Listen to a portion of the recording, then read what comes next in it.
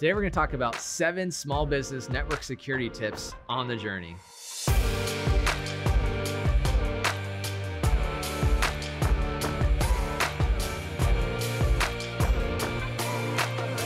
Now, on today's episode, we have a special guest, Alicia from Securi. She is the security expert to talk to us about these 7 tips. Now, I'm just going to let you dive in. What's tip number 1? Tip number 1 will be to make sure that you're using really good, hard-to-guess passwords for your Wi-Fi at home or at your work.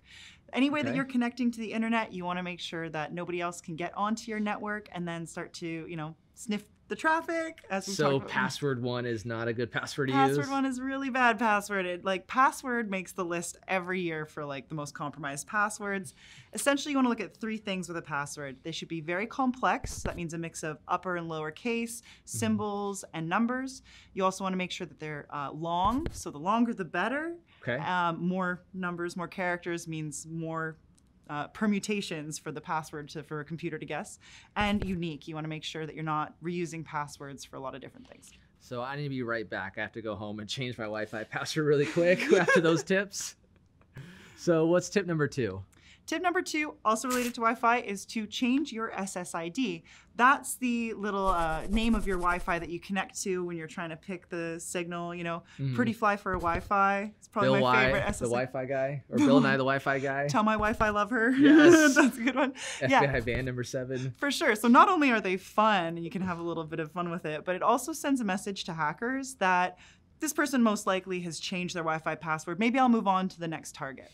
Another really great tip is to make sure that you're changing the login for your router. So most of the time when you sign up for internet, your ISP will send you a router and it comes with, the pre-installed SSID, right the pre-installed on the box, right? Yeah. Okay. If you look on that box, there's usually some information about how to log into the gateway and change the settings for your router. So it's a little local website that only you can access from within range of your router. Right. And it has a lot of settings in there, including the username and password, which if you leave that default, you're basically asking to get hacked at that point. The 4th tip is to also make sure that you're not broadcasting your SSID. So what does that mean? Yeah, so it basically won't show up in the list of the Wi-Fi that you could choose.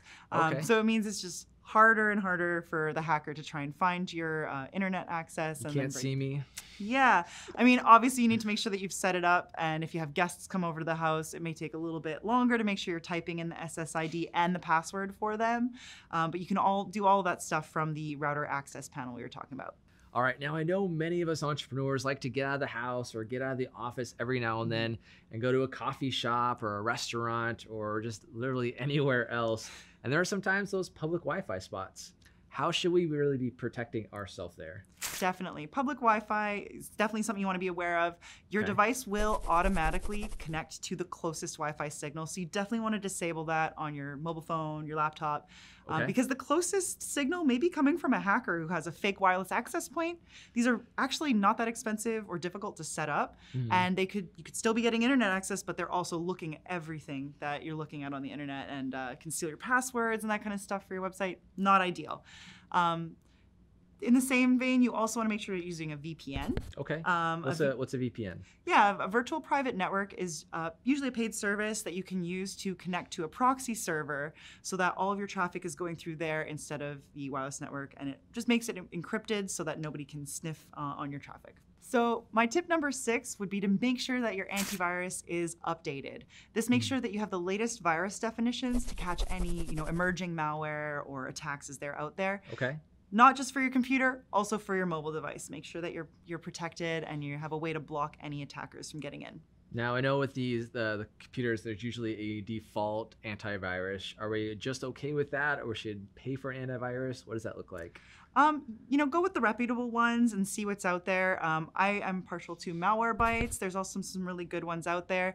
Some of them are better at catching newer variants of malware, but they're getting rid of older stuff in the database. Kaspersky is another really good one, Bitdefender. But definitely go out there and look at your options. And if you stick with the one that's default installed, that's okay too. It's not a terrible idea to have a couple different options, although you only want active protection on one antivirus. So what that's doing is it's scanning everything incoming to your computer, kind of like a firewall. And if you have 2 of them doing that, they're kind of scanning over top of each other, and it can really slow down your computer. But you can have as many antiviruses as you want, as long as they're just for scanning every once in a while, and you can have one that's actively protecting you. And now we're on the final tip, tip number 7. What's tip number 7? Tip number 7 is backups of your backups. You want them to be redundant. You want to have multiple copies in different locations.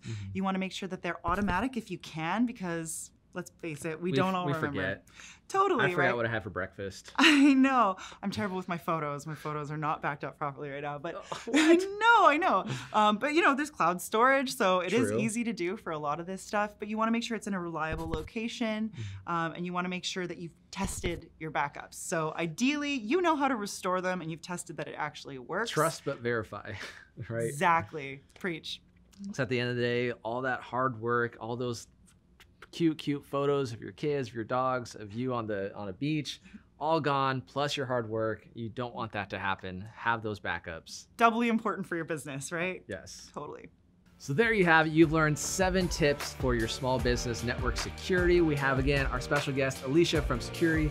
Thanks for coming on the show today. Thanks, Justin. And if you've learned anything, go ahead and add that comment below on what you've learned. Smash that like button and subscribe to this channel if you want to see these videos first. This is The Journey. We'll see you next time.